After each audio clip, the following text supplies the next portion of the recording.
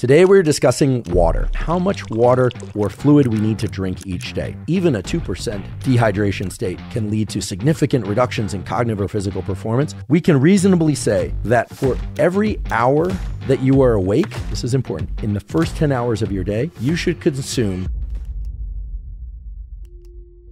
How do we actually measure dehydration? Now, you hear different things, like if you pinch the skin on the top of your hand and it takes more than 3 seconds to lay down again flat, then you're dehydrated. You hear that. You hear, okay, if you are to press on your fingernail and see a change in the color of the tissue just below your fingernail, which indeed does happen, and it does not go back to its original color within 1 to 3 seconds, then you're dehydrated. You hear things like this. If your ankles are swollen when you're wearing socks, you take off the socks and you can see the imprint of the socks on your lower limbs, that means you're dehydrated. You hear this kind of stuff, and you should probably be wondering, is any of that true?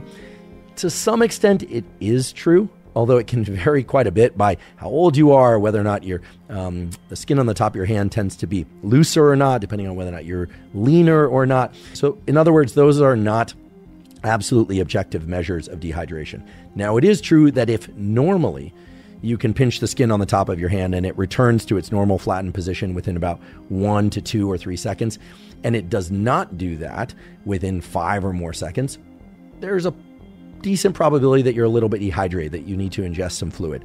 Or that if you press down on your nail and you see the depression causes a transition from kind of a pink color to a white color, and then you release and it doesn't go back to its original pinkish color within a few seconds, well, then there's a chance that you're dehydrated. But again, these are not perfect measures of dehydration.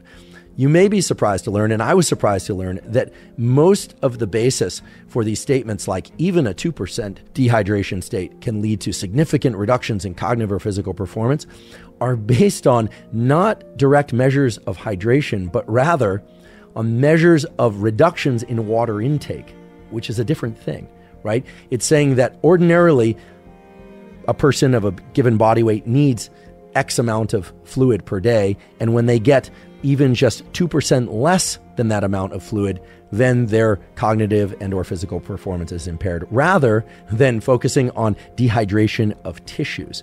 Okay? Now, that might seem like a subtle distinction, but it's actually a meaningful distinction when you think about it. However, it's a meaningful distinction that we can leverage toward understanding how much water or fluid we need to drink each day. Now, there we can really point to some solid numbers that, believe it or not, are fairly independent of body weight. Now, I say independent of body weight, I'm referring to the amount of fluid that most healthy adults need at rest. What do I mean by at rest? I mean when not exercising and when not in extremely hot environments. So I'm leaving aside you desert ultramarathoners or people that are doing any kind of movement or living in environments that are very, very hot.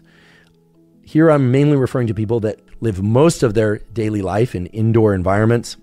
Could be air conditioned or not air conditioned, heated or not heated. What we're trying to arrive at here are some numbers that can work across the board, because of course there are an infinite number of different conditions that each and all of you are existing in. So I'm not going to attempt to give you a body weight by activity, by environment, by humidity formula calculation. In fact, no such calculation exists. However, there are formulas that can put you into very stable frameworks. That is, levels of water intake for periods of rest when you're not exercising and for when you are exercising, that will ensure that you are hydrating, with the one exception being if you are exercising or if you are living in very, very hot conditions and you're not heat adapted to those conditions. So what are those numbers? In other words, what is the answer to the question of how much fluid do we need each day? And here I'm referring to fluid. I'm not distinguishing between water, caffeinated beverages, soda, tea, and so on. I'll discuss that in a moment.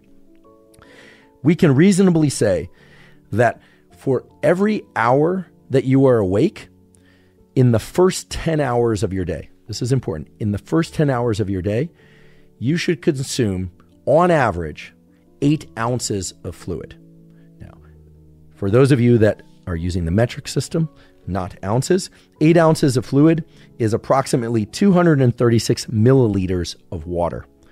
And for those of you that exist in the metric system and aren't used to thinking about ounces, and vice versa, just think about a typical can of soda in the United States is 12 ounces. In Europe, sometimes the cans of soda are a little bit smaller. It's a whole discussion unto itself. But 8 ounces of fluid, that is 236, let's just say 240 milliliters, because we don't need to be too precise here, of fluid on average every hour for the first 10 hours of your day, which translates to an average of 80 ounces of fluid for the first 10 hours of your day, or 2,360 milliliters of water. In other words, approximately 2 liters of water plus a little bit more for the first 10 hours of your day. Now, I want to be very clear that this does not mean that you need to ingest 8 ounces or 236 milliliters of fluid on the hour, every hour for the first 10 hours of your day. I'm certainly not saying that.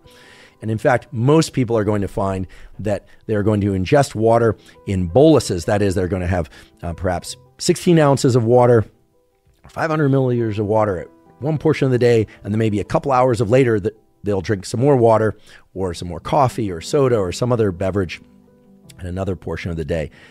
I do think, however, it's important for most of us to take a step back and ask ourselves whether or not, independent of any other activity or environmental conditions, whether or not we are in fact ingesting 80 ounces or basically 2.4 liters of water for that 10 hours of the day that spans from the time we wake up until 10 hours later. Now, why am I setting this 10-hour framework? The reason I'm setting this 10-hour framework is that it turns out that your fluid requirements, even just at rest, are vastly different in the time from when you wake up until about 10 hours later, as compared to the later evening and nighttime. And here I'm referring to people that are not doing night shifts. But if you are requesting a number of how much fluid to drink, independent of our needs for fluid for exercise, that's going to be 8 ounces of fluid or 240 milliliters of fluid on average for every hour from the time when we wake up until 10 hours later. That's the simple formulation that should basically ensure that you're getting sufficient baseline hydration for the cells and tissues of your body. Now, if you are engaging in exercise, whether or not it's endurance exercise or whether or not it's resistance training exercise, you are going to need additional fluids in order to maximize the effects of that exercise and to avoid dehydration. And there too, we have some excellent numbers that we can look to. Excellent because they arrive from research. And this is largely peeled from the episode that I did with Dr. Andy Galpin. And one of the components of those episodes that was discussed, but that some of you may have not heard, is that there is a simple formula for how much fluid to ingest on average. Keep in mind, this is on average when you're exercising. And I refer to this as the so-called Galpin equation. The Galpin equation states that you should take your body weight in pounds, divide that by 30, and that will give you the number of ounces of fluid to ingest every 15 to 20 minutes on average while exercising. Okay? Your body weight in pounds divided by 30 equals the number of ounces of fluid to consume on average every 15 to 20 minutes. And of course, I can already hear screaming from the back, what about for those of us who follow the metric system? And there's a simple translation of the Galpin equation, which is that you need approximately 2 milliliters of water per kilogram of body weight every 15 to 20 minutes.